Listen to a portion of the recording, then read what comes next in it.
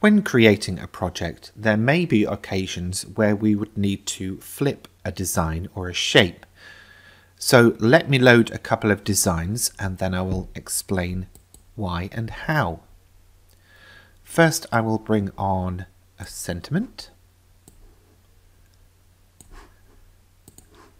And let's say, for example, you are creating a t-shirt or a fabric project and you want to work with heat transfer vinyl.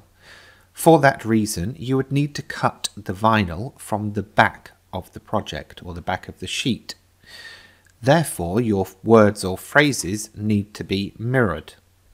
So, with the object selected, we go to the Edit menu and we flip horizontally. Easy as that. Job done. Now, for example, let's say we want to create a shaped card with the first character of the person's name.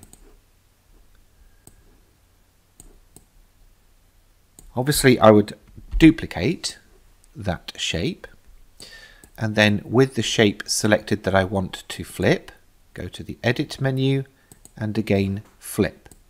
And then of course I could align these as I've shown you in previous lecture, and then work through grouping it and adding a scoreline, which I will be covering later in this course.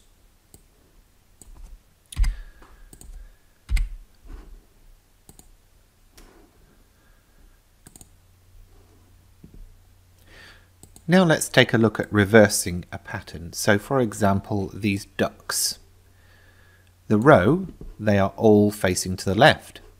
If we try and rotate this pattern, obviously they turn upside down, but they don't change their direction of gaze. I would therefore select the row of duckies, go to the Edit menu and flip.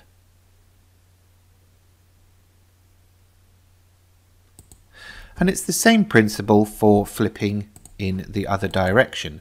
So from the Edit menu, I can flip vertically.